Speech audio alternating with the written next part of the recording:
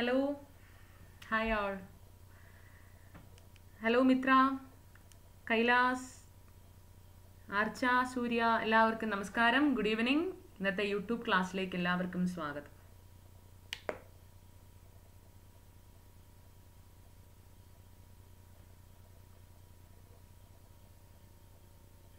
എല്ലാവരും എത്തിയോ? അപ്പോഴേ നമ്മൾ കഴിഞ്ഞ ക്ലാസ്സിൽ എന്ത് ടോപ്പിക്കായിരുന്നോ പഠിച്ചു നിർത്തിയേ? പറയാമോ? കഴിഞ്ഞ ക്ലാസ്സിൽ നമ്മൾ ഏത് ടോപ്പിക്കായിരുന്നു പഠിച്ചു നിർത്തിയിരുന്നത്? നിങ്ങൾക്ക് പറയാമോ?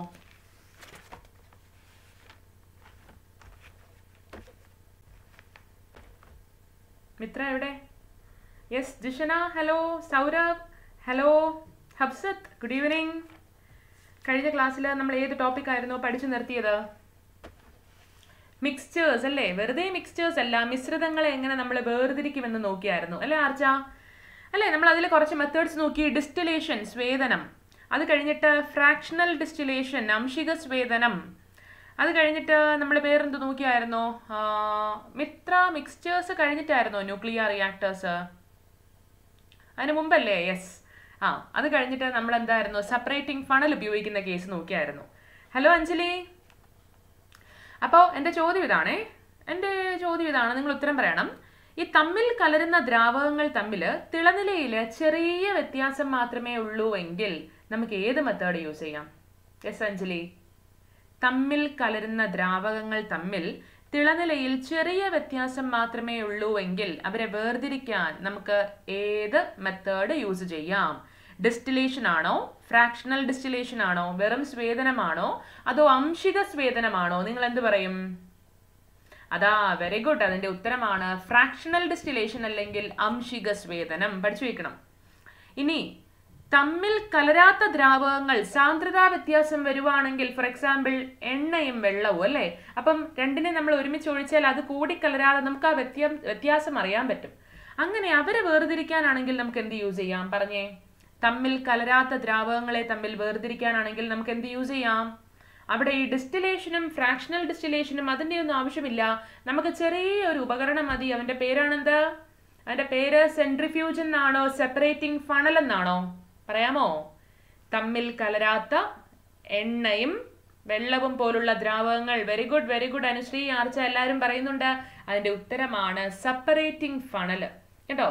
അപ്പൊ ഈ തമ്മിൽ കലരാത്ത ആൾക്കാരെ തമ്മിൽ വേർതിരിക്കാൻ എളുപ്പമുണ്ട്, ഫണൽ മതി അല്ലേ. കലർന്നു പോയാൽ അതിനെ തിളനില അടിസ്ഥാനമാക്കി നമുക്ക് ഡിസ്റ്റിലേഷനോ ഫ്രാക്ഷണൽ ഡിസ്റ്റിലേഷനോ അങ്ങനെ എന്ത് മെത്തേഡും യൂസ് ചെയ്യാം. Very good. അപ്പൊ കഴിഞ്ഞ ക്ലാസ്സിൽ നമ്മൾ കുറച്ച് അതിൻ്റെ ഒരു അംശമാണ് പഠിച്ചിട്ടുള്ളത്. അതിന് നമ്മൾ വരുന്ന ക്ലാസ്സുകളിൽ അൺഅക്കാഡമിയിൽ പഠിക്കുന്നതായിരിക്കും. അപ്പോൾ ഇന്നത്തെ ക്ലാസ്സിൽ നമ്മൾ നോക്കാൻ പോകുന്ന ടോപ്പിക് ഏതാണെന്നറിയോ? നിങ്ങൾക്ക് അറിയാതിരിക്കാം. ദേ ഇവിടെ ഹെഡിങ് കാണുന്നുണ്ട്. കുറെ കോയിൻസ് ഒക്കെ ഇവിടെ കിടക്കുന്നു അല്ലേ? പല രാജ്യങ്ങളുടെ കോയിൻസ് നമുക്ക് കാണാം. അതാ നമ്മൾ ഇന്ന് പഠിക്കാൻ പോകുന്ന ടോപ്പിക്കാണ് അലോയ്സ്. അലോയ്സ് എന്ന് വെച്ചാൽ ഇതിനെ മലയാളത്തിൽ വിളിക്കുന്ന പേരെന്താണെന്നറിയോ? കുറേ പേർക്കെങ്കിലും കൺഫ്യൂഷൻ കാണും. ഈ അലോയ്സ് വന്നിട്ട് ഉപലോഹങ്ങളാണോ ലോഹസങ്കരങ്ങളാണോ?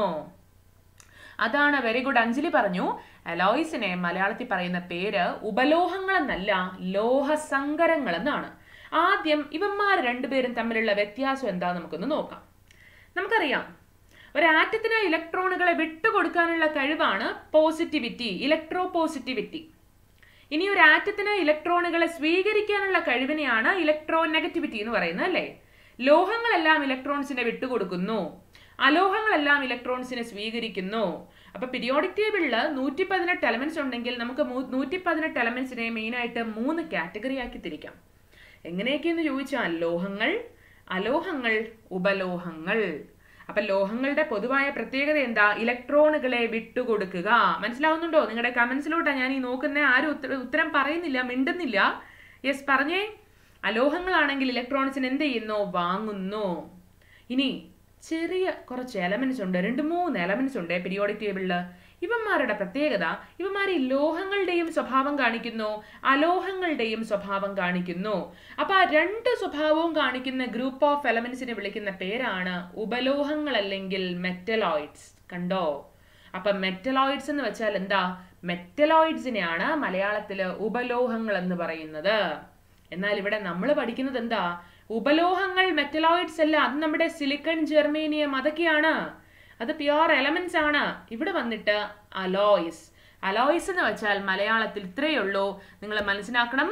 ഇവനെ പറയുന്ന പേരാണ് അലോയ്സ്, അല്ലെങ്കിൽ അലോയ് എന്ന് വെച്ചാൽ ലോഹസങ്കരങ്ങൾ. എന്താ, ഒരു സംശയവും വേണ്ട, അലോയ്ക്ക് മലയാളത്തിൽ പറയുന്ന പേരെന്താന്ന് ചോദിക്കുമ്പോൾ നിങ്ങളെ പഠിച്ചേക്കണം, ലോഹസങ്കരങ്ങൾ. എന്താണെന്നറിയോ? നോക്കിക്കോണേ, താഴെ നിങ്ങൾക്ക് കാണാം. ഓക്കെ, അപ്പോൾ ശ്രദ്ധിക്കുക എല്ലാവരും. An alloy is a combination of metals or metals combined with one or more other elements. കണ്ടോ? ഒന്നുകിൽ ഒന്നോ അതിൽ കൂടുതലോ ലോഹങ്ങളുടെ സങ്കരമെന്ന് പറയാം. അതല്ലെങ്കിൽ ഒരു ലോഹമാകാം, ബാക്കി ഏത് മൂലകങ്ങളും വരാം, ആ മൂലകങ്ങൾ ചേർന്ന ലോഹത്തിന്റെ സങ്കരം. ചുരുക്കി പറഞ്ഞാൽ ഇത്രയേ ഉള്ളൂ, ലോഹസങ്കരം അല്ലെങ്കിൽ അലോയ് എന്ന് വെച്ചാൽ എന്താ, ആ മൂലകങ്ങളുടെ എന്താ ഒരു സങ്കരമാണ്. കുറഞ്ഞത് അതിലൊരൊറ്റ ലോഹമെങ്കിലും ഉണ്ടായിരിക്കണം, എങ്കിലേ നമുക്ക് അവനെ ലോഹസങ്കരം എന്ന പേര് കൊടുത്ത് വിളിക്കാൻ പറ്റും. കണ്ടോ? അപ്പൊ അലോയ് എന്ന് വെച്ചാൽ വേറൊന്നുമില്ല, ഒന്നുകിൽ ഒരു മെറ്റൽ, ആ ഒരു മെറ്റൽ എന്ന് പറയുമ്പോഴത്തേക്കും അതിന്റെ കൂടെ സങ്കരം എന്ന് കേൾക്കുമ്പോൾ തന്നെ അറിയാം അതിൽ ഒന്നിൽ കൂടുതൽ പദാർത്ഥങ്ങളുണ്ട്. ആ ആഡ് ചെയ്യുന്ന പദാർത്ഥങ്ങൾ എല്ലാ മെറ്റൽസ് ആകാം. എല്ലാ മെറ്റൽ വന്നാൽ ഒരു പ്രശ്നവും ഇല്ല. ഓക്കെ, ഇനി മെറ്റലിന്റെ കൂടെ കുറച്ച് നോൺ മെറ്റൽസ് വന്നാലും പ്രശ്നമില്ല. അപ്പൊ കുറെ അധികം മൂലകങ്ങളുടെ കൂടിച്ചേരൽ അല്ലെങ്കിൽ മൂലകങ്ങൾ കൂട്ടിച്ചേർത്ത് വിളക്കി ചേർത്ത് ഉണ്ടാക്കുന്ന ഒരു പദാർത്ഥമാണ് ഈ അലോയ്. കണ്ടീഷൻ ഇതാണ്, അതിൽ ഏറ്റവും കുറഞ്ഞത് എത്ര മെറ്റലെങ്കിലും ഉണ്ടായിരിക്കണം, ഏറ്റവും കുറഞ്ഞത് ഒരു ലോഹമെങ്കിലും ഉണ്ടാകണം. അല്ലെ, പേരിനെങ്കിലും ഒരെണ്ണം വേണ്ടേ, എങ്കിലല്ലേ നമുക്ക് അവനെ ലോഹത്തിന്റെ സങ്കരം, ലോഹസങ്കരം എന്ന് വിളിക്കാൻ കഴിയുള്ളൂ. ഇത് ഒരു പാത്ര സെറ്റ് നിങ്ങൾക്ക് വെച്ചിരിക്കുന്നത്, ഞാൻ ഇവിടെ വെച്ചിരിക്കുന്ന അതിന്റെ ഫിഗർ വെച്ചിട്ടുണ്ട്, നിങ്ങൾക്ക് കാണാം അല്ലേ. അതിലൊരു സ്പൂണ്, വലിയ പാത്രം, ചെറിയ കിണ്ണം, അല്ലെ, ഗ്ലാസ്, ഇതെല്ലാം നിങ്ങൾക്ക് ഇവിടെ കാണാൻ കഴിയുന്നു. ഇതെന്താണെന്നറിയോ? ഈ സാധനമാണ് വെങ്കലം. അതിന്റെ ഒരു പടമാണ് ഞാൻ വച്ചത്, ഒരു പ്ലേറ്റ് സെറ്റ് ആണ് ഞാൻ ഇവിടെ കാണിച്ചത്. വെങ്കലത്തിന് പറയുന്ന പേര്, ഈ വെങ്കലത്തിന് നമ്മൾ ഓടെന്ന് പറയാറുണ്ട്, ബ്രോൺസ് എന്ന് പറയും. ലോഹങ്ങൾ പഠിക്കുമ്പോൾ നമ്മൾ എല്ലാവരും പഠിക്കുന്നുണ്ട്, എന്താണ് ലോഹങ്ങൾ? ആദ്യത്തെ ലോഹം അല്ലെങ്കിൽ മനുഷ്യൻ ആദ്യമായി ഉപയോഗിച്ച ലോഹം ഏതാന്ന് ചോദിക്കുമ്പോൾ നമുക്ക് എല്ലാവർക്കും അറിയാം, അതിന്റെ ഉത്തരമാണ് ചെമ്പ്. ചെമ്പിനെയാണ് കോപ്പർ എന്ന് പറയുന്നത്, അല്ലേ? അതേപോലെ മനുഷ്യൻ ആദ്യമായിട്ട് ഉപയോഗിച്ച ലോഹസങ്കരം ഏതാന്ന് ചോദിക്കാം, അലോയ് ഏതാന്ന് ചോദിക്കാം. നിങ്ങൾ ഓർത്തു വെച്ചേക്കണം, ഒരു സംശയവും വേണ്ട. ലോഹം ചെമ്പല്ലെങ്കിൽ കോപ്പർ ആകുമ്പോൾ ലോഹസങ്കരവും അതിന്റെ തന്നെയാണ്. ഏതാണെന്നറിയോ? അതിന്റെ ഉത്തരമാണ് ബ്രോൺസ്. ബ്രോൺസിനെയാണ് നമ്മൾ മലയാളത്തില് വെങ്കലം അല്ലെങ്കിൽ ഓടെന്ന് പറയുന്നത്, ഇല്ലേ? മിക്കപ്പോഴും സ്പോർട്സ് ഒക്കെ കഴിയുമ്പോഴത്തേക്കും അതിന് ഫസ്റ്റ് പ്രൈസ് ഗോൾഡൻ മെഡൽ ആയിരിക്കും, സെക്കൻഡ് വന്നിട്ട് വെള്ളി, അല്ലേ, സിൽവർ മെഡൽ ആയിരിക്കും. ഇനി മൂന്നാമത്തത് തേർഡ് പൊസിഷൻ നിൽക്കുന്ന ആൾക്ക് കൊടുക്കുന്ന എന്തായിരിക്കും? വെങ്കല മെഡൽ ആയിരിക്കും. അത് തീരെ കുറഞ്ഞതെന്നല്ല, പക്ഷെ അങ്ങനെയാണല്ലേ, ഒരു ഓർഡർ അങ്ങനെയാണ്. സ്വർണം, വെള്ളി, പ്ലാറ്റിനം അല്ല, സ്വർണം, വെള്ളി, വെങ്കലം. ആ വെങ്കലമാണ് ഓട് അല്ലെങ്കിൽ ബ്രോൺസ്. ഇപ്പൊ 3 പേരും അല്ലെ ഇങ്ങനെ നിൽക്കും, സ്വർണം കിട്ടിയ ആള്, വെള്ളി കിട്ടിയ ആള്, വെങ്കലം കിട്ടിയ ആള്. നമുക്കറിയാം, ഒളിമ്പിക്സ് ഒക്കെ നമ്മൾ കാണുന്ന അല്ലേ, അതാ. അപ്പൊ മനുഷ്യൻ ആദ്യമായിട്ട് ഉപയോഗിച്ച ലോഹം ഏതാന്ന് ചോദിക്കുമ്പോൾ ഒരു സംശയവും വേണ്ട, നിങ്ങൾ പഠിച്ചേക്കണം, കോപ്പർ അല്ലെങ്കിൽ ചെമ്പാണ്. അതേപോലെ മനുഷ്യൻ ആദ്യമായിട്ട് ഉപയോഗിച്ച ലോഹസങ്കരം അലോയ് ഏതാന്ന് ചോദിച്ചാൽ അത് ഈ കോപ്പർ അല്ലെങ്കിൽ ചെമ്പിന്റെ തന്നെ അലോയ് ആണ്. അതാണ് വെങ്കലം അല്ലെങ്കിൽ ഓട്. താഴെ കണ്ടോ, നിങ്ങൾക്ക് കാണാം, bronze is N alloy consisting primarily of copper. കണ്ടോ, ഈ ബ്രോൺസില് മെയിൻ ആയിട്ടുള്ള അലോയ് ഏതാന്ന് ചോദിച്ചാൽ എന്ത് തന്നെയാണ്? കോപ്പർ ആണ്. അവനൊരു മെറ്റൽ അല്ലേ? commonly with about 12 to 12.5% of tin.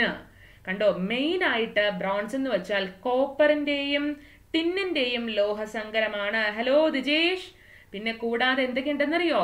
Often with the addition of other metals and sometimes non metals or metalloids such as arsenic, phosphorus, silicon. Clear ആയോ? അതാ ഞാൻ ഇത്രയും നേരം പറഞ്ഞത്. അതായത് ഒന്നോ ഒന്നിൽ കൂടുതലോ മൂലകങ്ങളെ വിളക്കി ചേർത്തുണ്ടാക്കുന്ന പദാർത്ഥങ്ങൾക്ക് വിളിക്കുന്ന പേര് ലോഹസങ്കരങ്ങൾ. അതിൽ ഏറ്റവും കുറഞ്ഞത് ഒരു മെറ്റലെങ്കിലും ഉണ്ടാകണം. കൂടെ നോൺ മെറ്റൽസ് വരാം, അലോഹങ്ങൾ വരാം, മെറ്റലോയിഡ്സ് വരാം, ഉപലോഹങ്ങൾ വരാം. അപ്പൊ ബ്രോൺസ് ആണ് മനുഷ്യൻ ആദ്യമായിട്ട് ഉപയോഗിച്ച ലോഹസങ്കരം. അതിനകത്ത് ആരൊക്കെ ഉണ്ടെന്ന് ചോദിച്ചാൽ മെയിൻ ആയിട്ടുള്ള ആളാരാണ്? ചെമ്പ്, കോപ്പർ ആണ്. അതുകൂടാതെ ഒരു 12% എന്തുണ്ട്? ടിന്നുണ്ടെന്ന് പഠിക്കുക. ടിന്നിനെയാണ് നമ്മൾ വെളുത്തീയം എന്ന് പറയുന്നത്, കോപ്പറും ടിന്നും. ഇത് മെയിനായിട്ട് അടങ്ങിയിരിക്കുന്നത് കൊണ്ട് നമ്മൾ ഇവരെ രണ്ടുപേരെയും പഠിക്കുന്നു എന്നേ ഉള്ളൂ. പക്ഷെ അവര് മാത്രമല്ല, വളരെ കുറഞ്ഞ അളവിൽ ഇതേ നിങ്ങൾക്ക് കാണാം. ആഴ്സനിക്, ഫോസ്ഫറസ്, സിലിക്കൺ, കണ്ടോ, ഇത് തീരെ കുറഞ്ഞ അളവിലും അടങ്ങിയിട്ടുണ്ട്. അപ്പൊ കണ്ടോ, ഒരു ലോഹസങ്കരം എന്ന് കേൾക്കുമ്പോൾ നമ്മൾ എളുപ്പത്തിന് 1-2 പേരെ അങ്ങ് പഠിക്കും. അതെന്ന് പറയുന്നത് അതിലെ മെയിനായിട്ട് നിൽക്കുന്ന ആൾക്കാരാണ്. എന്നാൽ വളരെ തുച്ഛമായ അളവിൽ ബാക്കി ചെറിയ ഘടകങ്ങളും കാണും. നമ്മൾ അവന്മാരെ അങ്ങ് പഠിക്കാതെ വിടുന്നതാണ്. പക്ഷെ ഇത്രയും മെയിനായിട്ട് ഓർത്തു വെക്കുക, കോപ്പറിന്റെയും ടിന്നിന്റെയും ലോഹസങ്കരത്തിന് വിളിക്കുന്ന പേരാണ് ബ്രോൺസ്, ഓട് അല്ലെങ്കിൽ വെങ്കലം. അബ്ദുൽ കലാം, ഹലോ, ക്ലിയർ ആയോ? അപ്പോ ഇത്രയും ക്ലിയർ ആയി എന്ന് വിശ്വസിക്കുന്നു. ഇനി ഇതേപോലെ ഞാൻ ജസ്റ്റ് എന്താണ് അലോയിസിന്റെ അല്ലെങ്കിൽ ലോഹസങ്കരങ്ങളുടെ ഒരു ഇൻട്രൊഡക്ഷൻ മാത്രമേ ഇതിനകത്ത് തരുന്നുള്ളൂ. നമുക്ക് ലോഹസങ്കരങ്ങൾ കാര്യമായിട്ട് പഠിക്കാനുണ്ട് അല്ലേ? നിങ്ങൾ എന്നും എന്ന് വെച്ചാൽ നമുക്കറിയാം അല്ലേ? ഞാനൊക്കെ ആണെങ്കിൽ നിങ്ങളും എൻ്റെ ഒരു അനുഭവം പറഞ്ഞാൽ അങ്ങനെയായിരിക്കും. നമ്മുടെ ഈ സ്ലം ഡോഗ് മില്യനയർ സിനിമയില്ലേ, നമ്മുടെ റസൂൽ പൂക്കുട്ടി, AR റഹ്മാൻ, അവർക്കൊക്കെ ഓസ്കർ അവാർഡ് കിട്ടിയത് അല്ലേ? ആ സമയമൊക്കെ എന്ന് വെച്ചാൽ ഓസ്കർ തുടങ്ങുന്ന സമയം നമ്മുടെ ഇന്ത്യൻ സമയമല്ല, അമേരിക്കൻ ടൈം അല്ലേ? അത് രണ്ടും വ്യത്യാസമാണെന്നറിയാം. എന്നാലും ആ അവാർഡ് ഫംഗ്ഷൻ കാണാൻ വേണ്ടിയിട്ട് ഉറക്കം എണീച്ചിരുന്ന് കണ്ടിട്ടുണ്ട്. അതാ, അപ്പോൾ അവർക്ക് കൊടുക്കുന്ന ഒരു ശില്പമുണ്ട് അല്ലേ, ഓസ്കർ ശില്പം എന്നറിയപ്പെടുന്ന ആ ശില്പം കൊടുക്കുന്നത് അല്ലെങ്കിൽ അത് എന്ത് ലോഹസങ്കരത്തിൽ ഉണ്ടാക്കിയിരിക്കുന്നു നിങ്ങൾക്ക് തോന്നുമല്ലേ? ഈ ശില്പം കൊടുക്കുമ്പോൾ എന്തുകൊണ്ടായിരിക്കും ഇവനെ ഉണ്ടാക്കിയിരിക്കുന്നത്? ഇതെന്ന് പറയുന്നത് പ്യുവർ സ്വർണ്ണമായിരിക്കും. ഇതേ കണ്ടോ, ആ ശില്പമാണ് ഇതേ കാണിച്ചിരിക്കുന്നത്. ഇവൻ പ്യുവർ സ്വർണ്ണമാണോ അല്ലേ? അതോ ഇനി ഇതിലെ വേറെന്തെങ്കിലും ചേർന്നിട്ടുണ്ടോ അല്ലേ? അതോ പത്തരമാറ്റ് പൊന്നാണോ? ഇങ്ങനെയൊക്കെ നമുക്ക് തോന്നും. ശരിക്കും ഓസ്കാർ ശില്പം ഉണ്ടാക്കിയിരിക്കുന്നത് ഒരു ലോഹസങ്കരം കൊണ്ടാണ്. ആ ലോഹസങ്കരത്തിന് വിളിക്കുന്ന പേരാണ് ബ്രിട്ടാനിയം. കണ്ടോ? അപ്പോൾ ഓസ്കർ ശില്പം നിർമ്മിച്ചിരിക്കുന്ന ലോഹസങ്കരം ഏതാന്ന് ചോദിക്കുമ്പോൾ നിങ്ങൾ പഠിച്ചിരിക്കണം, അതിന്റെ പേരെന്താണ്? ബ്രിട്ടാനിയം. ഇനി ഈ ബ്രിട്ടാനിയം തന്നെ അറിയപ്പെടുന്ന മറ്റൊരു പേരാണ് ബ്രിട്ടാനിയ. കണ്ടോ? അപ്പോൾ Britannia metal, also called ബ്രിട്ടാനിയം, is a specific type of alloy favored for its appearance and smooth surface. ഇത് പൊതുവെ അറിയപ്പെടുന്നത്, നമുക്ക് എല്ലാവർക്കും ഇവനോടൊരു ഇഷ്ടം ഉണ്ടാകുന്നതെന്ന് വെച്ചാൽ അവൻ്റെ ആ ഒരു ലുക്ക്, അപ്പിയറൻസ്, പിന്നെ അവൻ്റെ ആ ഒരു സ്മൂത്ത്നെസ്. ഇതൊക്കെ കാണുമ്പോൾ ആഹാ നല്ല ഭംഗിയുണ്ടല്ലോ നമ്മൾ പറയും. അങ്ങനെ തന്നെ അവൻ്റെ ആ ലുക്കിലും ആ ഒരു സ്മൂത്ത്നെസ്സും കൊണ്ട് നമ്മൾ എല്ലാവരെയും അതിശയിപ്പിക്കുന്ന ഒരു അലോയി അല്ലെങ്കിൽ ലോഹസങ്കരത്തിൻ്റെ പേരാണ് ബ്രിട്ടാനിയ. പൊതുവെ ശില്പങ്ങൾ ഉണ്ടാക്കാൻ എന്ത് യൂസ് ചെയ്യുന്നുണ്ട്? ബ്രിട്ടാനിയം യൂസ് ചെയ്യുന്നുണ്ട്. അപ്പോൾ നമ്മുടെ ഓസ്കർ ശില്പം നിർമ്മിക്കുന്നത് ഈ ബ്രിട്ടാനിയം കൊണ്ടാണ്. ഇനി ഈ ബ്രിട്ടാനിയത്തിന്റെ കമ്പോസിഷൻ എന്താന്ന് ചോദിക്കും. നിങ്ങൾ പഠിച്ചേക്കണേ. The composition by weight is typically about 92% tin. അതിൽ 92% എന്താണ്? ടിന്നാണ്, വെളുത്തീയമാണ്. കണ്ടോ? ഇത് കാണുമ്പോഴത്തേക്ക് നമ്മൾ വിചാരിക്കും ഭഗവാനെ സ്വർണം കൊണ്ടുണ്ടാക്കിയിരിക്കുന്നതാണോ അല്ലേ? കാരണം ഓസ്കർ അവാർഡ് എന്നൊക്കെ പറഞ്ഞാൽ അതിനപ്പുറം ഇല്ല അല്ലേ നമുക്ക്? അല്ലെങ്കിൽ അത് നമ്മുടെ ഈ കലാരംഗത്ത് പ്രവർത്തിക്കുന്ന ഒരാൾക്ക് ഓസ്കർ കിട്ടി എന്നൊക്കെ പറഞ്ഞാൽ വലിയൊരു സംഭവമാണ്. നമ്മൾ കളിയാക്കി പറയും, ഈ അഭിനയത്തിന് നിനക്ക് ഓസ്കർ തന്നെ തരണം, അല്ലെങ്കിൽ ഗ്രാമി അവാർഡ് തന്നെ തരണം, നമ്മൾ കളിയാക്കി പറയും. കാരണം അത്ര നിസാരം ആയതുകൊണ്ടാണോ? അതാ, അത് ഏറ്റവും ബെസ്റ്റ്, നമ്മൾ അതിനോടല്ലേ കമ്പയർ ചെയ്യുന്നേ? അതാ. അപ്പോൾ നമ്മൾ വിചാരിക്കും ഈശ്വര, അപ്പോൾ ഇതെന്താ? നമ്മൾ വിചാരിക്കുന്നത് എന്താണ്? ഭഗവാനെ ഇത് മുഴുവൻ സ്വർണ്ണമാണോ? കാരണം അത് ആ രൂപം കണ്ടോ, ആ ശില്പം കണ്ടോ, അതിൽ ഇയാളിങ്ങനെ നിൽക്കുന്നത് കാണുമ്പോൾ സ്വർണം പോലെയൊക്കെ ഇരിക്കും. പക്ഷെ അതിൽ 92% എന്താ? ടിന്നാണ്, 6% ആന്റിമണിയാണ്, 2% ചെമ്പാണെന്ന് പഠിച്ചു വെക്കുക. ക്ലിയർ ആണോ? അതേ 100 ആയി. 92 + 6 + 2 ടിന്ന്, ആന്റിമണി, കോപ്പർ. അപ്പൊ ബ്രിട്ടാനിയം എന്ന ലോഹം അല്ലെങ്കിൽ ആ അലോയ്, ലോഹത്തിന്റെ അലോയ്, ലോഹസങ്കരത്തിന് മെയിനായിട്ട് നിൽക്കുന്നത് ഏതാന്ന് ചോദിക്കുമ്പോൾ നിങ്ങൾ പഠിച്ചേക്കണം എന്താ? ഒരു സംശയവും വേണ്ട, അത് ടിന്നാണ്. ക്ലിയർ ആണെന്ന് വിശ്വസിക്കുന്നു. കണ്ടോ? ഇനി നമുക്ക് നോക്കേണ്ടത് കുറച്ച് അലോയ്സ് ഉണ്ട്. ശരിക്കും അലോയ്സ് എന്ന് പറയുന്നത് ഒരൊറ്റ പേജിൽ പറഞ്ഞു തീർക്കാൻ കഴിയുന്നവരല്ല. ഒരുപാട് അലോയ്സ് അല്ലെങ്കിൽ ലോഹസങ്കരങ്ങളുണ്ട്. അതിൽ അത്യാവശ്യം വരുന്ന കുറച്ച് അലോയ്സ്, അതിനകത്തെ കോമ്പോസിഷൻ, അവരുടെ പ്രോപ്പർട്ടീസ്, അവരുടെ ഉപയോഗങ്ങൾ, ഇതൊക്കെ എന്താണെന്ന് നമുക്കൊന്ന് നോക്കാം. ഓക്കെ, അപ്പോൾ നമുക്ക് ആദ്യം നോക്കേണ്ട അലോയ് ആണ് ബ്രോൺസ്. എല്ലാവർക്കും മിക്കപ്പോഴും തെറ്റിപ്പോകുന്ന രണ്ടെണ്ണമാണ് ഈ ബ്രോൺസും ബ്രാസും. ആദ്യമൊക്കെ എനിക്കും ഇതിന്റെ മലയാളം തിരിഞ്ഞു പോകുമായിരുന്നേ, ഇപ്പൊ അതങ്ങ് ക്ലിയർ ആയി. ബ്രോൺസ് എന്ന് വെച്ചാൽ ഇതിന് മലയാളത്തിൽ പറയുന്ന പേരെന്താണെന്നറിയോ? ഓട് അല്ലെങ്കിൽ വെങ്കലം. അതേ സ്ഥാനത്ത് ബ്രാസ് എന്ന് കേൾക്കുമ്പോൾ നിങ്ങൾ പഠിച്ചേക്കണം, അവന് വിളിക്കുന്ന പേരെന്താ? യെസ്, അവന് വിളിക്കുന്ന പേരാണ്, ഹലോ മുരളീധരൻ നായർ, യെസ്, അവനെ വിളിക്കുന്ന പേരാണ് പിച്ചള. ഓക്കെ, അപ്പോ ബ്രോൺസ് എന്ന് വെച്ചാൽ ഓടല്ലെങ്കിൽ വെങ്കലം, എന്നാൽ ബ്രാസ് എന്താണ്? പിച്ചളയാണെന്ന് പഠിക്കുക. ഓക്കെ, നമ്മുടെ വിളക്ക് പിച്ചള പാത്രമില്ലേ, അതാ. അപ്പോൾ കമ്പോസിഷൻ, പഴയ അമ്മൂമ്മമാരൊക്കെ അയ്യോ എൻ്റെ പിച്ചളപാത്രമാണേ, എൻ്റെ പിച്ചളക്കുടമാണേ, അവരൊക്കെ അത് നിധി പോലെ സൂക്ഷിക്കുന്നു ഇല്ലേ, നമുക്കറിയാം. അപ്പൊ ബ്രോൺസ് വെങ്കലം നോക്കിക്കോണേ, അതിനകത്ത് 90% കോപ്പറാണ്, 90% എന്ത് തന്നെയാണ്? കോപ്പർ, ചെമ്പാണ്. പിന്നെ ഒരു 10% എന്തുണ്ട്? ടിന്നുണ്ട്. ശരിക്കും 10 ഉണ്ടോന്ന് ചോദിച്ചാൽ 10 ക്ലിയർ ആയിട്ട് നമുക്ക് പറയാൻ പറ്റില്ല. ഇതിൽ നിന്ന് തന്നിരിക്കുന്ന ഒരു അപ്രോക്സിമേറ്റ് വാല്യൂ ആണ്. കറക്റ്റ് 90% അതിൽ ചേർക്കും, അങ്ങനെയല്ല. ആ പെർസെൻറ്റേജ് അല്ലെങ്കിൽ ആ റേഷ്യോ ചിലപ്പോൾ അങ്ങോട്ടും ഇങ്ങോട്ടൊക്കെ മാറും, ചെറിയ വ്യത്യാസം അതിൽ വരും. എന്നാലും നമ്മൾ റൗണ്ട് ചെയ്തിട്ടൊരു ഫിഗർ അതിൽ തന്നേക്കുന്ന 90% കോപ്പറും 10% ടിന്നും. ഇതിന്റെ പ്രോപ്പർട്ടി എന്താണെന്നറിയോ? Hard and strong. അത്യാവശ്യം ഹാർഡാണ്, സ്ട്രോങ് ആണ്. Does not choroid easily. Choroid ചെയ്യുക എന്ന് വെച്ചാൽ എന്താ? കൊറോഷൻ, തുരുമ്പിക്കൽ അല്ലേ, ലോഹനാശനം എന്ന് പറയും. റസ്റ്റ് ആണ് ശരിക്കും തുരുമ്പെന്ന് പറയുന്നത്, ഹൈഡ്രേറ്റഡ് ഫെറിക് ഓക്സൈഡ്. ഇവിടെ കൊറോഷൻ എന്ന് വെച്ചാൽ നമുക്ക് സിമ്പിൾ ആയിട്ട് പറയാം ലോഹനാശനം. പെട്ടെന്ന് എന്താകുന്നില്ല? ലോഹനാശനത്തിന് വിധേയമാകുന്നില്ല. കൂടാതെ ഹാസ് ഷൈനി സർഫസ്, നല്ല തിളക്കമുള്ള സർഫസ് ഉണ്ട് അല്ലേ, അതാ. അപ്പൊ ഇതിന്റെ യൂസസ് എന്താന്ന് നോക്കിക്കേ. To build statues and monuments. Statues, okay, പിന്നെ മോണുമെന്റ്സ്, ഇതെല്ലാം നിർമ്മിക്കാൻ, സ്മാരകങ്ങളും പ്രതിമകളും നിർമ്മിക്കാൻ ഈ വെങ്കലം യൂസ് ചെയ്യുന്നുണ്ട്. കൂടാതെ in the making of medals, ഞാൻ പറഞ്ഞില്ലേ വെങ്കല മെഡൽ, പിന്നെ സ്വാർഡ്സ്, വാള്, ആൻഡ് പിന്നെ ആർട്ടിസ്റ്റിക് മെറ്റീരിയൽസ്. ഓക്കെ, ഇതെല്ലാം ഉണ്ടാക്കാൻ എന്ത് യൂസ് ചെയ്യുന്നു? ബ്രോൺസ് അല്ലെങ്കിൽ വെങ്കലം. അപ്പൊ ബ്രോൺസ് നോക്കുമ്പോഴത്തേക്കും നിങ്ങൾ മസ്റ്റ് ആയിട്ട് നോക്കേണ്ടത് എന്താണെന്നറിയോ? ഇതിന്റെ കമ്പോസിഷനും ഇതിന്റെ യൂസും ഇതായിരിക്കും തരുന്നത്. ചിലപ്പോൾ കമ്പോസിഷൻ തന്നിട്ട് പദാർത്ഥം ഏതാന്ന് ചോദിക്കും, അല്ലെങ്കിൽ പദാർത്ഥം തന്നിട്ട് അതിന്റെ ഇമ്പോർട്ടൻറ്റ് യൂസ് 4 ഓപ്ഷൻ തന്നിട്ട് ഏതാന്ന് ചോദിക്കും. അപ്പോൾ ബ്രോൺസ് കഴിഞ്ഞാൽ നമുക്ക് രണ്ടാമത് പഠിക്കേണ്ടതാണ് ബ്രാസ്. ബ്രാസ് എന്ന് വെച്ചാൽ എന്താ? പിച്ചളയാണ്. ബ്രാസിനകത്ത് 70% കോപ്പർ, ചെമ്പും 30% സിങ്കും. കണ്ടോ? അപ്പൊ ബ്രോൺസ് ആയിക്കോട്ടെ ബ്രാസ് ആയിക്കോട്ടെ രണ്ടിലും മെയിനായിട്ട് നിൽക്കുന്ന കോപ്പറാ. ചെറിയൊരു വ്യത്യാസം, ബ്രോൺസിൽ ബാക്കി ടിന്നാണെങ്കിൽ ബ്രാസിൽ ബാക്കി സിങ്ക് ആണ്. കണ്ടോ? ശരിക്കും കോപ്പർ എന്ന ശുദ്ധ ലോഹത്തിനെക്കാളും കടുപ്പം കൂടിയത് അല്ലെങ്കിൽ ഹാർഡ് ആണെന്ന് പറയാം നമുക്ക് എന്താ? ബ്രാസ്. അപ്പൊ ഒരു ലോഹമുണ്ട്, ഒരു ലോഹസങ്കരമുണ്ട്. രണ്ടിലും നമ്മൾ ഈ മാലിബിലിറ്റിയും ഡക്റ്റിലിറ്റിയും പിന്നെ ടെൻസൈൽ സ്ട്രെങ്ത്തും അങ്ങനെ ബാക്കി പ്രോപ്പർട്ടീസ് നോക്കിയാൽ ഉറപ്പായിട്ടും ലോഹങ്ങളെക്കാളും സ്ട്രെങ്ത് കൂടുതൽ ആർക്ക് തന്നെയാണ്? ലോഹസങ്കരങ്ങൾക്കാണെന്ന് നിങ്ങൾ പഠിച്ചു വെക്കുക. ശരിക്കും ഈ ബ്രാസ്, പിച്ചള അതിന് ഒരുപാട് യൂസസ് ഉണ്ട്. അത്യാവശ്യം നമുക്ക് ഓർത്തു വെക്കേണ്ടതാണ് in the making of musical instruments, സംഗീതോപകരണങ്ങൾ ഉണ്ടാക്കാനും. പിന്നെ കിച്ചൺ വെയർ ഞാൻ എടുത്തു പറയേണ്ട കാര്യമില്ലല്ലോ, നമ്മുടെ പിച്ചള പാത്രമൊക്കെ നമുക്കറിയാം അല്ലേ.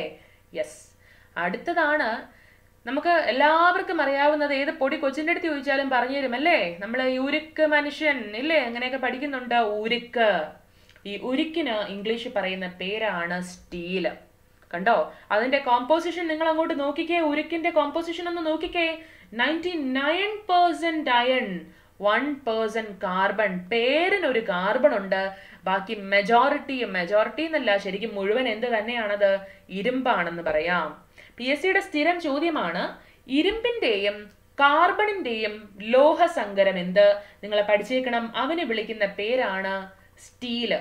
സ്റ്റീലിന് മലയാളത്തിൽ പറയുന്ന പേരെന്താന്ന് ചോദിക്കുമ്പോ പഠിച്ചു വെച്ചേക്കണം. ഇനി ആരെങ്കിലും ചോദിച്ചാൽ അറിഞ്ഞുകൂടാതിരിക്കരുത്, അതിന്റെ ഉത്തരമാണ് ഉരുക്ക്. സ്റ്റീലിന്റെ പ്രോപ്പർട്ടി അത്യാവശ്യം നമുക്കറിയാം. എന്താണ് ഇത്? ഹാർഡ് ആണ്, സ്ട്രോങ് ആണ്. അതിന്റെ യൂസസ് കണ്ടോ? In the construction of building and bridges. Buildings ഉണ്ടാക്കാൻ, പാലങ്ങൾ ഉണ്ടാക്കാൻ, കൂടാതെ building of the body of cars and railway tracks. Okay, ഇപ്പോൾ ഞാൻ സ്റ്റീലിന്റെ യൂസസ് പ്രത്യേകിച്ച് എടുത്തു പറയേണ്ട കാര്യമില്ലല്ലോ. ഒരുപാട് എന്ന് വെച്ചാൽ അത്രയധികം ആപ്ലിക്കേഷൻ സ്റ്റീൽ വരുന്നുണ്ട്. സ്റ്റീൽ നമ്മൾ ഇനി നോക്കും. അപ്പോൾ അടുത്തൊരു വെറൈറ്റി സ്റ്റീലിന്റെ തന്നെ മറ്റൊരു കേസ് നമുക്ക് പഠിച്ചു വെക്കണം. എന്താന്ന് ചോദിച്ചാൽ സ്റ്റെയിൻലെസ് സ്റ്റീലാണ്. ഓക്കെ, സ്റ്റെയിൻലെസ് സ്റ്റീൽ എന്ന് വെച്ചാൽ എന്താണ്? കറ പിടിക്കാത്തതാണ്. ഓക്കെ, അങ്ങനെ എന്തിനു വിധേയമാകാത്തത്? തുരുമ്പിക്കലിന് വിധേയമാകാത്തത്.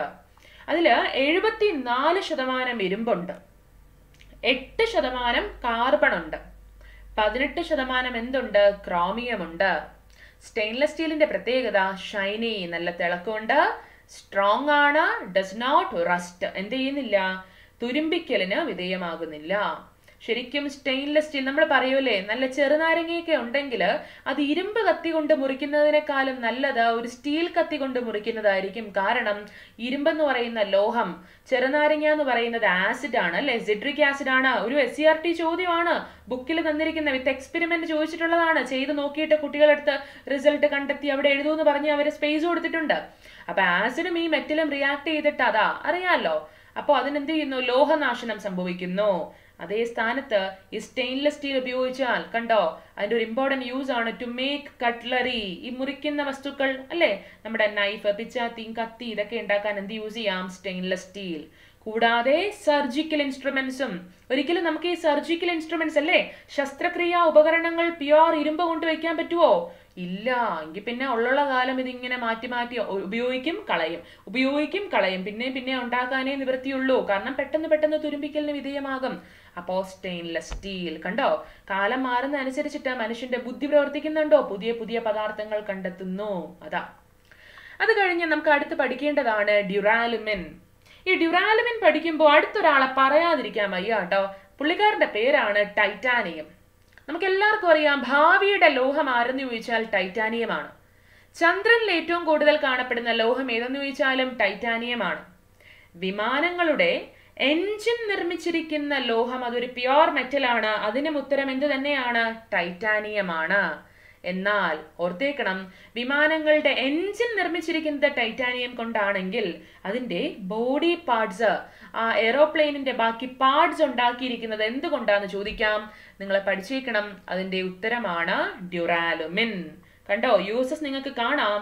To make the body of aeroplanes and bullet trains. Bullet ട്രെയിനുകളുടെയും എയറോപ്ലെയിൻസിന്റെയും ഒക്കെ ബോഡി നിർമ്മിക്കാൻ വേണ്ടിയിട്ടാണ് നമ്മൾ സാധാരണ എന്ത് യൂസ് ചെയ്യുന്നത്, ഡ്യൂറാലുമിൻ എന്ന അലോയ്. അപ്പൊ PSC സ്ഥിരം ചോദിക്കുന്ന 2 ചോദ്യങ്ങൾ മാറിപ്പോവരുത്. വിമാനങ്ങളുടെ എൻജിൻ നിർമ്മാണം എന്ന് ചോദിച്ചാൽ പ്യുവർ മെറ്റൽ ടൈറ്റാനിയം. എന്നാൽ വിമാനങ്ങളുടെ ബോഡി പാർട്സ് എന്ന് ചോദിച്ചാൽ അത് ഡ്യൂറാലുമിൻ. ഓക്കെ, ഡ്യൂറാലുമിൻ കേൾക്കുമ്പോൾ മറ്റൊരാൾ നമ്മുടെ മനസ്സിലേക്ക് വരും, സിലുമിൻ അല്ലെ, സിലിക്കൺ അലുമിനിയം. അത് യന്ത്രഭാഗങ്ങളാണ്. ഓക്കെ, ഇവിടെ വിമാനങ്ങളുടെ എടുത്തു ചോദിക്കുമ്പോൾ ഡ്യൂറാലുമിൻ. അതിൽ ആരൊക്കെയാന്ന് കണ്ടോ, 93% അതിലെ അലുമിനിയമാണ്. കണ്ടോ, ഡ്യൂറാലുമിൻ, അലുമിനിയം. ഇനി ഒരു 3% എന്തുണ്ട്, കോപ്പർ ഉണ്ട്, ചെമ്പുണ്ട്. പിന്നെ ഒരു 3%, പിന്നെ ഒരു 3% മഗ്നീഷ്യം ഉണ്ട്. പിന്നെ ഒരു 1% മാംഗനീസ്. അപ്പൊ ഡ്യൂറാലുമിൻ ഏതിന്റെയൊക്കെ ലോഹസങ്കരമാണെന്ന് ചോദിക്കുമ്പോൾ നിങ്ങൾ പഠിച്ചേക്കണം, അലുമിനിയം, കോപ്പർ, മാംഗനീസ്, മഗ്നീഷ്യം. കണ്ടോ, അത്യാവശ്യം ഇവൻ എന്താണ്, സ്ട്രോങ് ആണ്, പിന്നെ ലൈറ്റ് വെയിറ്റ് ആണ് അല്ലേ. നല്ല സ്ട്രോങ് ഉണ്ട്, ബലമുണ്ട്, വെയിറ്റ് കുറവെങ്കിൽ പിന്നെ അത് നല്ലതല്ലേ. അതാ. ഇനി അടുത്തത് PSC അങ്ങനെ ഇങ്ങനെ ചോദിച്ചിട്ടില്ല, പക്ഷേ തന്നിരിക്കുന്ന ലിസ്റ്റിൽ തന്നൂന്നേ ഉള്ളൂ, പെപ്റ്റർ. ഓക്കെ, എന്താണ് പെപ്റ്റർ എന്ന് പറയാം. ആ പെപ്റ്റർ വന്നിട്ട് അതിന്റെ യൂസ് നിങ്ങൾ നോക്കുക. In the making of സുവനീർസ്. ഈ സുവനീർ എന്ന് വെച്ചാൽ എന്താ അല്ലേ, it's A token of remembrance എന്ന് നമുക്ക് പറയാം. ഒരു സ്മാരകം അല്ലേ. നമ്മൾ ഈ ഈഫൽ ടവർ ഇല്ലേ, നമ്മളിങ്ങനെ ഓർത്തു വയ്ക്കുന്ന സംഭവങ്ങളില്ലേ, പിന്നെ നമ്മുടെ പിസാ ഗോപുരം, അതാ ചെറിയ സ്മാരകങ്ങളെന്ന് പറയാം, ടോക്കൺ ഓഫ് റിമെമ്പറൻസ്. സാധാരണ ഇതെല്ലാം ഉണ്ടാക്കാനാണ് പെപ്റ്റർ എന്ന് പറയുന്ന ഒരു അലോയ്. അങ്ങനെ ഇങ്ങനെ ബുക്കുകളിലില്ല, പക്ഷെ ചോദിക്കാം, നിങ്ങളൊന്ന് പഠിച്ചു വെക്കുക. അതിൻ്റെ അകത്ത് 96% എന്താണ്, ടിന്നാണ്. മിക്ക അലോയ്സും നമുക്ക് ഈ മഞ്ഞ കളറിൽ കാണുമ്പോൾ അയ്യോ ഇനി സ്വർണ്ണമാണോ എന്നാണ് നമ്മൾ വിചാരിക്കുന്നത്. പക്ഷെ അല്ല, സ്വർണ്ണമല്ല. അതെന്താണ്, ഓരോന്നും ഓരോ ലോഹസങ്കരമാണെന്ന് പഠിച്ചു വെക്കുക. അപ്പോൾ 3% കോപ്പർ, 1% ആന്റിമണി, 96% ടിന്നാണ് ഈ പെപ്റ്റർ എന്ന് പറയുന്ന അലോയിലുള്ളത്. അതിന്റെ പ്രത്യേകത അത് ലസ്ട്രസ് ആണ്. ലസ്ട്രസ് എന്ന് വെച്ചാൽ എന്താ, ആ നല്ല ഷൈനിങ് സർഫസ്, പ്രകാശത്തെ റിഫ്ലക്ട് ചെയ്യുന്നത്, ലോഹദ്യുതി, തിളക്കം കാണിക്കുന്നത്. അത് തന്നെയാണ് തൊട്ട് താഴെ എഴുതിയിരിക്കുന്നത്, ഷൈനി. പിന്നെ അത്യാവശ്യം എന്താണ്, സ്ട്രോങ് ആണ്. ഓക്കെ, ക്ലിയർ ആണോ? അഞ്ജന, അതിന് കറക്റ്റ് ഒരു മലയാളം വേർഡ് ഞാൻ തപ്പി നോക്കിയിട്ട് കിട്ടിയില്ല. ജസ്റ്റ് പെപ്റ്റർ അങ്ങനെയാ കിട്ടുന്നത്. ഓക്കെ, നമ്മൾ ഇൻവാർ എന്നൊക്കെ പറയില്ലേ, അഞ്ജന കേട്ടിട്ടുണ്ടാവും. ഇൻവാർ, പിന്നെ നിക്രോം, സിലുമിൻ, കോൺസ്റ്റന്റൈൻ, ഡ്യൂറൈൻ എന്നൊക്കെ പറയില്ലേ, ജർമ്മൻ സിൽവർ. ഇതിനൊന്നും കറക്റ്റ് ഒരു മലയാളം കിട്ടാനില്ല. അപ്പൊ കിട്ടിയതിനെ ഞാൻ അതുപോലെ അങ്ങ് പറഞ്ഞു. എങ്ങാനും കിട്ടുവാണെങ്കിൽ ഞാൻ അറിയിക്കാം കേട്ടോ. ജസ്റ്റ് ഇങ്ങനെയാണ്. ഇനി കുറേ പദാർത്ഥങ്ങൾ വേറെയുണ്ട്, നിങ്ങൾ കേട്ടിട്ടുണ്ടാകും. ഈ type metal, sterling silver, gun metal, fuse wire, മഗ്നീലിയം, silumin, electro metal, newton metal, phosphor bronze, അങ്ങനെ കുറേ ഉണ്ട്. അപ്പോൾ അത്യാവശ്യം കുറച്ച് അലോയ്, അതിൻ്റെ കോമ്പോസിഷൻ, അതിൻ്റെ പ്രോപ്പർട്ടീസ്, പിന്നെ അതിൻ്റെ യൂസസ്, അങ്ങനെ കുറച്ച് സംഭവങ്ങൾ പറഞ്ഞു എന്നേ ഉള്ളൂ. ഇത്രയും ക്ലിയർ ആണോ? അതാ ഞാൻ പറഞ്ഞത്, ഇൻട്രൊഡക്ഷൻ ടു അലോയ്സ്. ഒരൊറ്റ ക്ലാസ്സിൽ തീർക്കാൻ പറ്റുന്ന ഒരു ടോപ്പിക് അല്ല അലോയ്സ്, അതിൻ്റെ കുറച്ച് ഭാഗങ്ങൾ നിങ്ങളിലേക്ക് എത്തിച്ചു എന്നേ ഉള്ളൂ. ഓക്കെ, ഇനിയാണ് നമുക്ക് ഇമ്പോർട്ടൻ്റ് ആയിട്ടുള്ളത്. കണ്ടോ, ഇതിലെ മെയിനായിട്ട് ഒരാളെ എടുത്തു പറയുന്നുണ്ട്, അത് വായിക്കുമ്പോൾ നിങ്ങൾക്ക് പിടികിട്ടും. The most important alloys today are steels.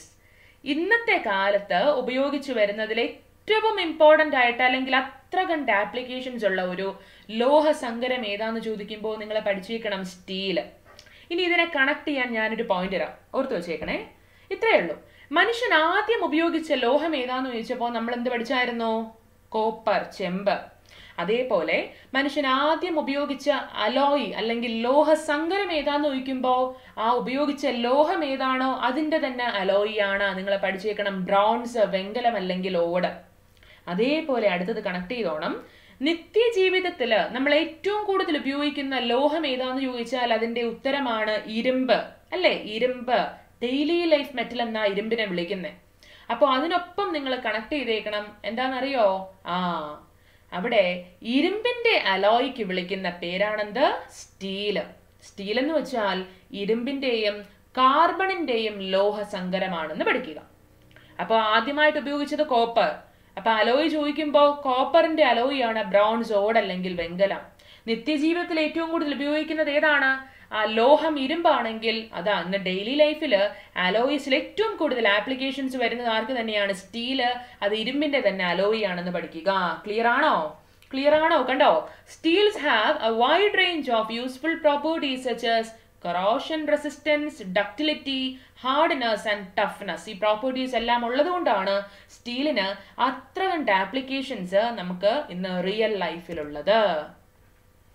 അപ്പൊ നമുക്കൊന്ന് ഓടിച്ചു നോക്കാം നമ്മുടെ സ്റ്റീല് അല്ലെങ്കിൽ ഉരുക്ക്, അല്ലേ?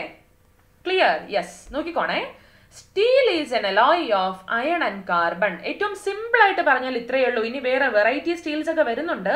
സാധാരണ ഏറ്റവും ബേസിക് ആയിട്ട് ഞാൻ പറയാണ്, ഈ ഉരുക്ക് അല്ലെങ്കിൽ സ്റ്റീൽ എന്ന് പറയുന്നത് എന്തിന്റെ അലോയ് ആണെന്ന് ചോദിക്കും. അത് ഇരുമ്പിന്റെയും കാർബണിന്റെയും ആണെന്ന് പഠിച്ചു വെക്കുക. ഇനി സ്റ്റീലിനെ മാനുഫാക്ചർ ചെയ്യുന്ന മെത്തേഡ് നിങ്ങൾ കേട്ടിട്ടുണ്ടാകും. ഹൈഡ്രജന്റെ നിർമ്മാണ പ്രക്രിയ ബോഷ് പ്രോസസ്, സൾഫറിന്റെ നിർമ്മാണ പ്രക്രിയ ഫ്രാഷ് പ്രോസസ്, ഡ്യൂട്ടീരിയം ഓക്സൈഡ് ആണെങ്കിൽ ഗിർഡിലർ സൾഫൈഡ് പ്രോസസ്, അല്ലേ? ഇനി അടുത്തത് സോഡിയം ആണെങ്കിൽ ഡൗൺ പ്രോസസ്, മെഗ്നീഷ്യം ആണെങ്കിൽ ഡൗ പ്രോസസ്, അലുമിനിയം ആണെങ്കിൽ ഹോൾ ഹെറൗൾട്ട് പ്രോസസ്. അതേപോലെ നമ്മൾ കുറേ പ്രോസസ് നോക്കിയായിരുന്നു. അതിൽ നമ്മൾ എടുത്ത് പഠിച്ചിട്ടുള്ള ഒരാളായിരുന്നു ഈ സ്റ്റീല്. സ്റ്റീലിനെ മാനുഫാക്ചർ ചെയ്യുന്ന പ്രോസസ് ഏതാന്ന് ചോദിക്കുമ്പോൾ നിങ്ങൾ പഠിച്ചേക്കണം, അവന്റെ പേരാണ് ബെസിമർ പ്രോസസ്. എന്താണ്? ബെസിമർ പ്രക്രിയയാണെന്ന് പഠിക്കുക. വെറുതെ പേര് കിട്ടിയതല്ല. ഇതിനെ മാനുഫാക്ചർ ചെയ്യുന്ന ഒരു മെത്തേഡ് കണ്ടുപിടിച്ച മെത്തേഡിന് 1855 പേറ്റന്റ് എടുത്ത വ്യക്തിയുണ്ട്. പുള്ളിക്കാരന്റെ പേരാണ് ഹെൻറി ബെസിമർ. ചുമ്മാതല്ല പേര് കിട്ടിയതല്ലേ. പണ്ടുകാലത്ത് എല്ലാ കണ്ടുപിടുത്തങ്ങളും ആരാണോ കണ്ടുപിടിച്ചത് അദ്ദേഹത്തിന്റെ പേരിലായിരിക്കും അറിയപ്പെടുന്നത്. ഇവിടെ വേറെ ആരുമല്ല, അതാ ആ ആളുടെ പേരിൽ നിന്ന് തന്നെയാണ് കിട്ടിയത്. ഒരു പക്ഷേ ഈ ബെസിമർ പ്രോസസ് എല്ലാവർക്കും പരിചയമായിരിക്കും, ഇല്ലേ? എന്നാൽ ഇത് കണ്ടെത്തിയ ഇങ്ങനെ ഒരു മെത്തേഡ് ആവിഷ്കരിച്ച വ്യക്തിയാണ് ഹെൻറി ബെസിമർ എന്ന് പലർക്കും അറിയില്ലായിരിക്കാം. അതൊന്ന് ഓർത്തു വെച്ചേക്കണം. ഏതുപോലെ അമോണിയയുടെ നിർമ്മാണ പ്രക്രിയ ഹേബർ പ്രോസസ്, അത് കണ്ടുപിടിച്ച വ്യക്തിയുടെ പേരാണ് ഫ്രിറ്റ്സ് ഹേബർ. കണ്ടോ? അപ്പൊ മിക്കതും ആ വ്യക്തികളുടെ പേരിലാണ് അറിയപ്പെടുന്നത്.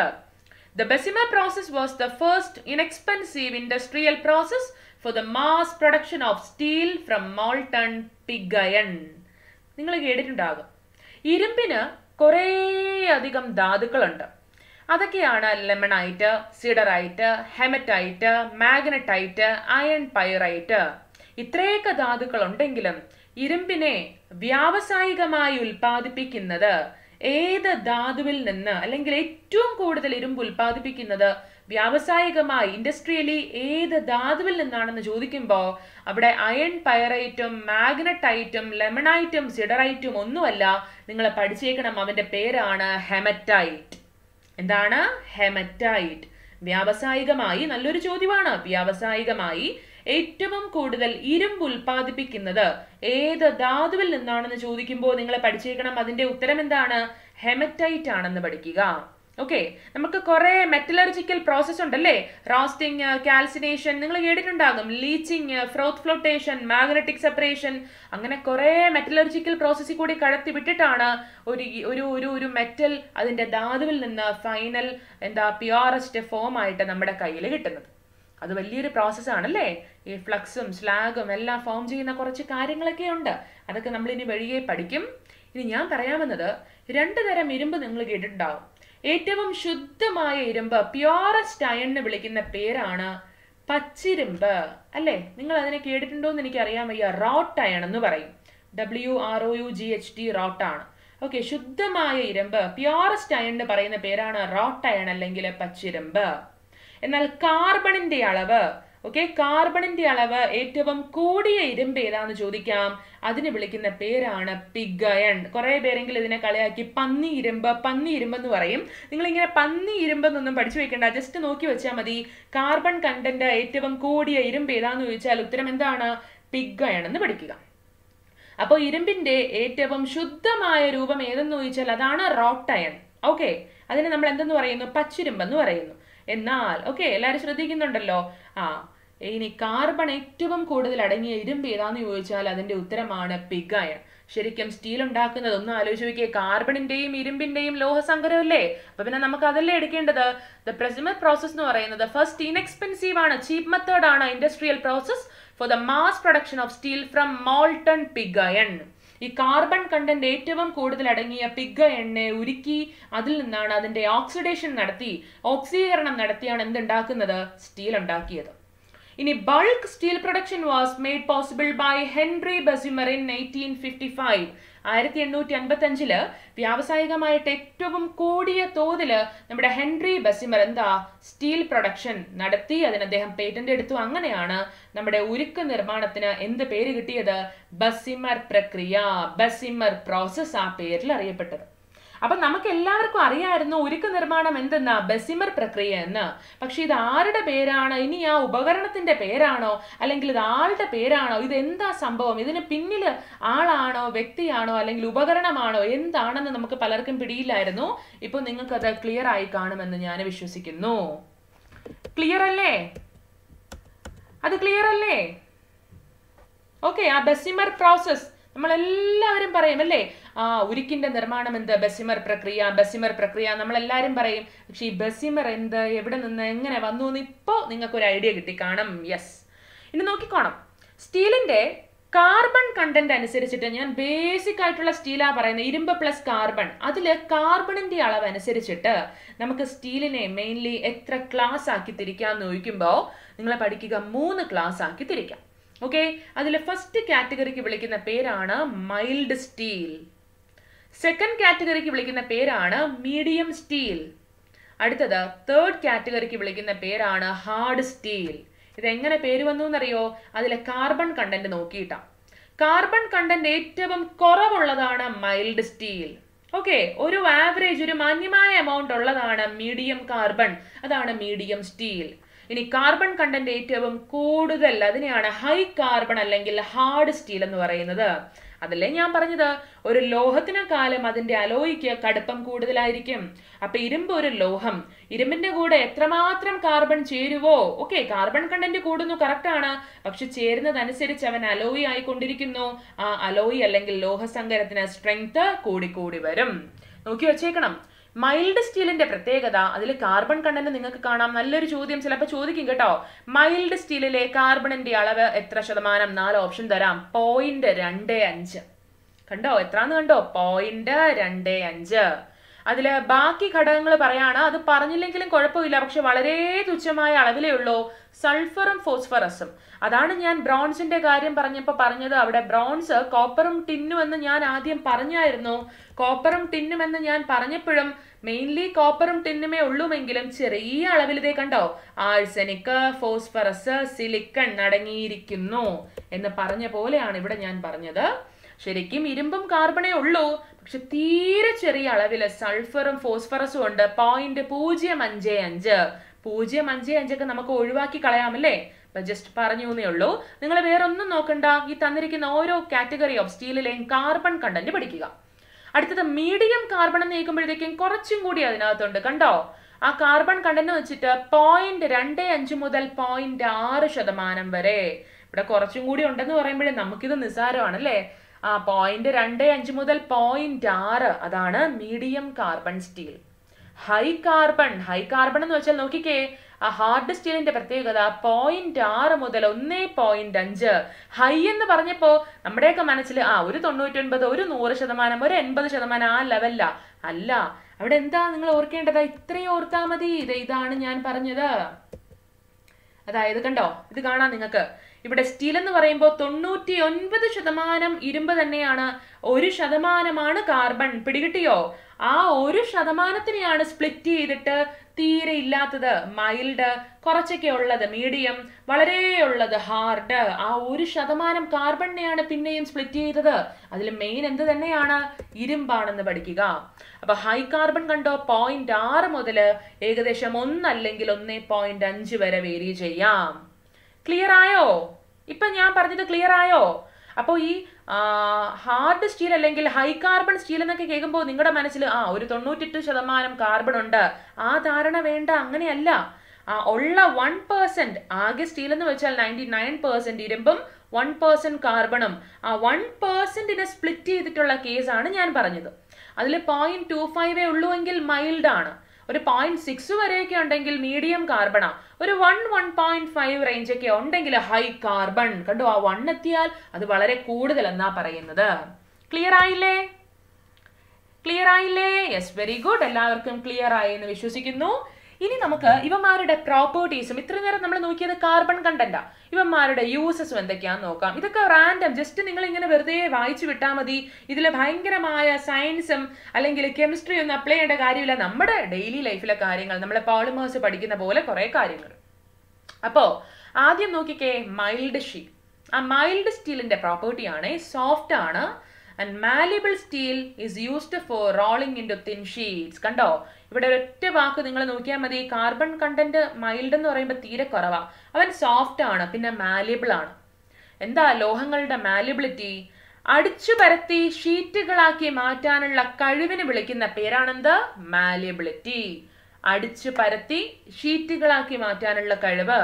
അതുകൊണ്ടാണ് തൊട്ട് താഴെ അതിന്റെ കൂടെ എടുത്തു പറഞ്ഞത് is used for rolling in to thin sheets. കാഠിന്യം കുറഞ്ഞ ഷീറ്റുകളാക്കി മാറ്റാനാണ് എന്ത് യൂസ് ചെയ്യുന്നത്? നമ്മുടെ മൈൽഡ് സ്റ്റീൽ എന്ന് പറയുന്ന ഈ സംഭവം യൂസ് ചെയ്യുന്നത്. അപ്പൊ അത് വെച്ചിട്ട് അതിന്റെ ആപ്ലിക്കേഷൻ നോക്കിക്കേ. For making motor body, sheet metal, boiler plate, tin plate, structural steel, ഇതെല്ലാം ഉണ്ടാക്കാൻ എന്താ? കാർബൺ കണ്ടന്റ് തീരെ കുറഞ്ഞ മൈൽഡ് സ്റ്റീൽ മതിയാകും. എളുപ്പത്തിൽ അടിച്ചു പരത്താൻ പറ്റണം. പിടികിട്ടിയോ? അടിച്ചു പരത്താൻ പറ്റണം. മാലിയബിലിറ്റി കൂടുതലെന്ന് ഓർത്തു വെക്കുക. സോഫ്റ്റ് ആണ്. ഇനി അടുത്തത് മീഡിയം കാർബൺ സ്റ്റീലാണ്.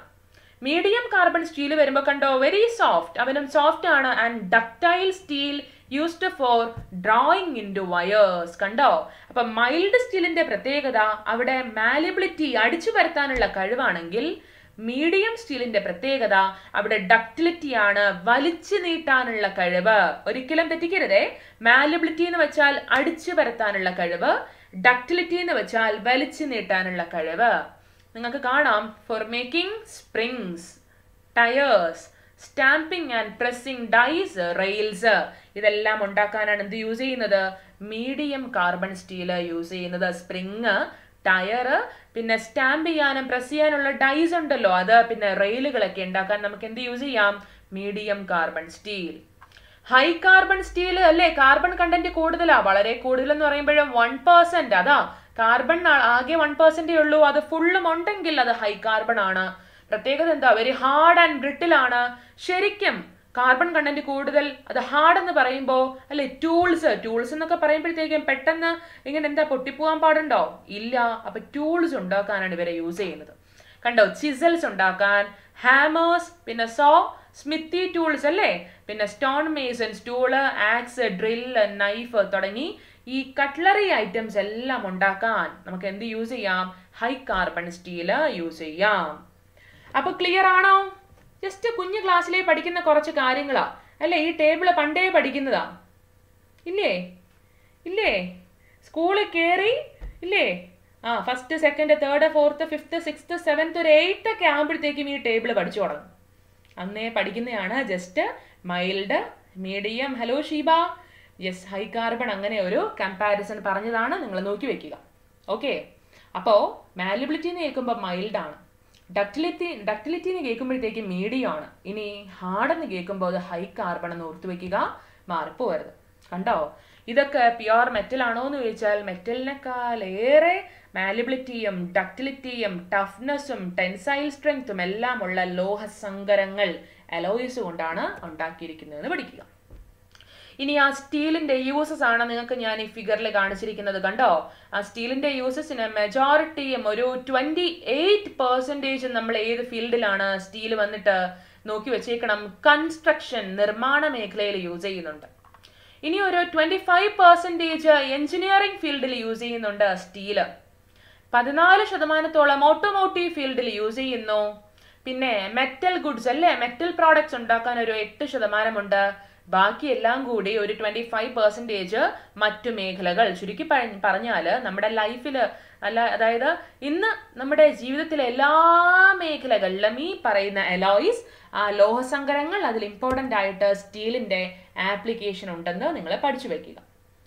ഇനി നമുക്ക് നോക്കേണ്ടത്, ആദ്യം പറഞ്ഞു ഇരുമ്പിനെ കാർബണുമായിട്ട് ചേർത്ത് Bessemer പ്രോസസ്സിലൂടെ pig അയണിനെ, molten pig iron അല്ലേ, കാർബൺ കണ്ടന്റ് ഏറ്റവും കൂടിയ അയണിനെ ഓക്സിഡേഷൻ നടത്തി എന്താക്കുന്നു, സ്റ്റീലാക്കുന്നു. എന്നിട്ട് മനുഷ്യന്റെ ആ ഒരു ആക്രാന്തമാണേ. അപ്പൊ ഇരുമ്പിനെക്കാളും കടുപ്പം കൂടിയ അല്ലെങ്കിൽ പല ആവശ്യങ്ങൾക്ക് ഉപയോഗിക്കാൻ കഴിയുന്ന എന്ത് കിട്ടി, സ്റ്റീല് കിട്ടി. അത് അത്യാവശ്യം ഒരുപാട് ആപ്ലിക്കേഷൻസ് ഉണ്ട്. എന്നിട്ടും അവന്റെ ബുദ്ധി അവിടെ നിന്നില്ല. അവൻ ഇനിയും എന്ത് വെച്ചിട്ട് ഇതിനെ എങ്ങനെ മോഡിഫൈ ചെയ്യാൻ വിചാരിച്ചു. ആ സ്റ്റീലിനെ വരെ പിന്നെയും എന്താ, ലോഹങ്ങൾ മെറ്റൽസുമായിട്ട് ചേർത്ത് അലോയ് സ്റ്റീല് പിന്നെയും ഉണ്ടായി. അതാണ് സ്റ്റീലിന്റെ alloy. Steel it self is N alloy, right? Steel എന്ന് പറയുന്നത് അത് സ്വയം ഒരു അലോയ് തന്നെയാണ്. ആ സ്റ്റീലിനൊപ്പം ഇരുമ്പ്, കാർബൺ ചേർന്നുണ്ടാകുന്ന ആ സ്റ്റീലിനൊപ്പം വേറെയും മൂലകങ്ങളെ ആഡ് ചെയ്തിട്ട് എന്താക്കി, സ്റ്റീലിന്റെ അലോയ്സ് ഉണ്ടാക്കി. അങ്ങനെ ആ സ്റ്റീലിന്റെ ലോഹസങ്കരങ്ങളെയാണ് നമ്മൾ സ്റ്റീൽ അലോയ്സ് അല്ലെങ്കിൽ അലോയ് സ്റ്റീൽ എന്ന് വിളിക്കുന്നത്. ക്ലിയർ ആയോ? ഞാൻ പറഞ്ഞത് ക്ലിയർ ആയോ? മനസ്സിലായോ എന്തോ? ഓക്കെ, ഞാൻ ആദ്യം പറഞ്ഞത് ഇരുമ്പിനെ കാർബണുമായിട്ട് ചേർത്ത് സ്റ്റീല്, അതിന്റെ 3 കാറ്റഗറി പഠിച്ചു, കാർബൺ കണ്ടന്റ് അനുസരിച്ചിട്ട് അവരുടെ യൂസും കോമ്പോസിഷനും. ഇനി എന്താ, ആ ഇരുമ്പ് കാർബൺ ചേർന്നുണ്ടാകുന്ന സ്റ്റീലിനെ വേറെ മെറ്റൽസുമായിട്ട് ചേർത്തിട്ട് എന്താ, അലോയ്സ്, പിന്നെയും സ്റ്റീലിന്റെ അലോയ്സ്. കണ്ടോ എന്തുമാത്രം അവിടെ ആലോചിച്ചു വർക്ക് ചെയ്തു നിങ്ങൾ കണ്ടോ? അതാ.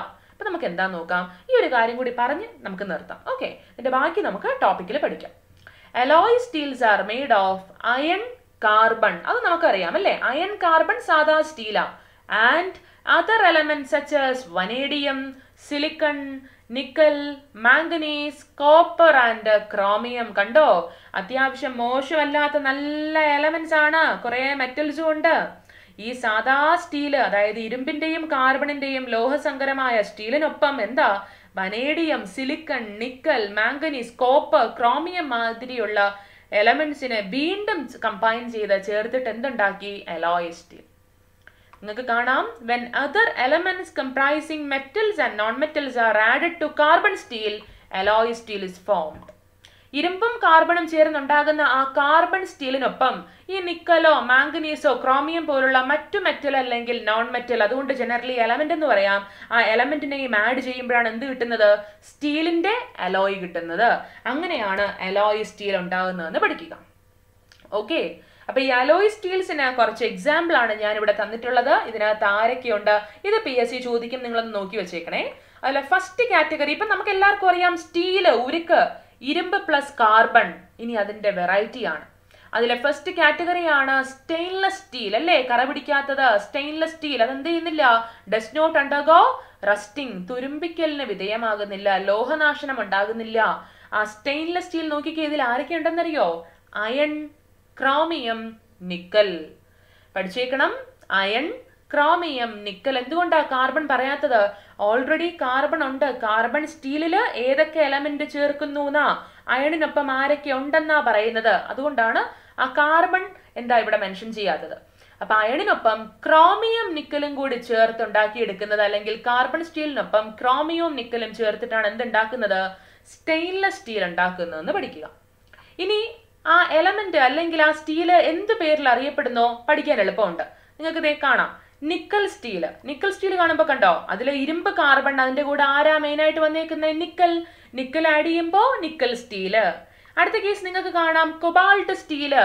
ഇരുമ്പും കാർബണും ഉണ്ട്, അതിനൊപ്പം ആരാ വന്നിരിക്കുന്നത്? പേരിൽ ആരാ നോക്കിയാൽ മതി, കൊബാൾട്ട് ആണ്. അപ്പൊ ദേ കൊബാൾട്ട് സ്റ്റീല്.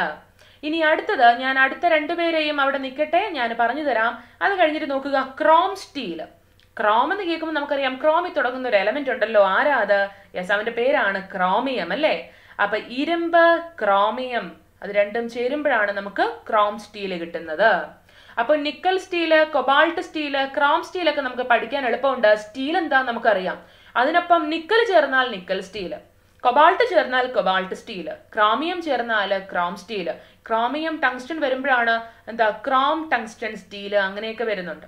ഇനി നോക്കിക്കോണേ, അൽനിക്കോ നമുക്ക് എല്ലാവർക്കും അറിയാം അല്ലേ, കാന്തം നിർമ്മിക്കാൻ, കൃത്രിമ കാന്തങ്ങൾ നിർമ്മിക്കാൻ ഉപയോഗിക്കുന്ന ഒരു ലോഹസങ്കരം.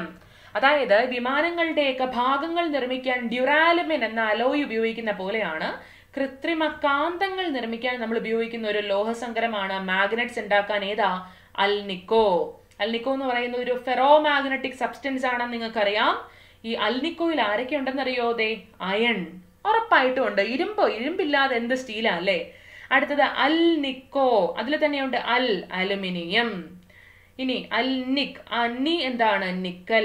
പിന്നെ കോ ആരാണ്? കൊബാൾട്ട്. ഇങ്ങനെ അവർ കമ്പോസിഷൻ ചോദിക്കും. അപ്പോൾ അൽനിക്കോ എന്ന ലോഹസങ്കരത്തിൽ ഏതൊക്കെ മൂലകങ്ങൾ അടങ്ങിയിരിക്കുന്നു? 4 ഓപ്ഷൻ അവർ തരും, ഇങ്ങനെ ഗ്രൂപ്പായിട്ട്. പേരിൽ നിന്ന് തന്നെ കിട്ടും. ഇരുമ്പ് എന്തായാലും ഉണ്ട്, സ്റ്റീൽ ആകുമ്പോൾ ഇരുമ്പ് മസ്റ്റ് ആണ്. ഇരുമ്പിനൊപ്പം ആരൊക്കെ ഉണ്ടെന്ന് നിങ്ങൾ ആലോചിക്കണേ. അൽനിക്കോ, അപ്പൊ അലുമിനിയം, നിക്കോ, നിക്കൽ, കോ, കൊബാൾട്ട്. ക്ലിയർ ആണോ? ഞാൻ പറഞ്ഞത് ക്ലിയർ ആയോ? അങ്ങനെ പഠിച്ചു വെക്കണം. ഇനി അടുത്തത് നിക്രോം. നിക്രോം എന്ന് കേൾക്കുമ്പോൾ തന്നെ നമുക്ക് പഠിക്കാൻ എളുപ്പമുണ്ട്. സ്റ്റീൽ ആണോ? അതിൽ എന്തുണ്ട്? ഇരുമ്പുണ്ട്. ഇരുമ്പിനൊപ്പം നിക്രോം. അപ്പൊ നിക് കേൾക്കുമ്പോ നിക്കൽ, ക്രോം കേൾക്കുമ്പോ ക്രോമിയം. കണ്ടോ? അപ്പൊ ഇരുമ്പിന്റെയും നിക്കലിന്റെയും ക്രോമിയത്തിന്റെയും അലോയ്ക്ക് വിളിക്കുന്ന പേരാണെന്ത്? നിക്രോം. മാറിപ്പോവരുത്, നിക്രോം. നമ്മുടെ ഹീറ്റിംഗ് ഘടകങ്ങൾ, അതായത് ഹീറ്റിംഗ് കോയില്, ഹീറ്റിംഗ് വയറ്, ഇതൊക്കെ നിർമ്മിക്കാൻ ഉപയോഗിക്കുന്ന ഒരു ലോഹസങ്കരം ഏതാന്ന് ചോദിക്കാം. അവന്റെ പേരാണെന്ത്? ഈ നിക്രോം. ഇവനെ ചൂടാക്കുമ്പോൾ എന്താ പറ്റുന്നതെന്നറിയോ? ഇവനിങ്ങനെ ചൂടായി ചുട്ടുപഴുത്ത് നല്ല ചുമന്ന നിറത്തിലായിട്ട് വരുന്നു. അതുകൊണ്ട് ഈ നിക്രോമിനെ ഒരു ചെല്ല പേരിട്ട് വിളിക്കും. ആ ചെല്ല പേരാണ് റെഡ് ഹോട്ട്. നല്ലൊരു ചോദ്യം. ഇതൊരു റാങ്ക് മേക്കിംഗ് ക്വസ്റ്റ്യനാ.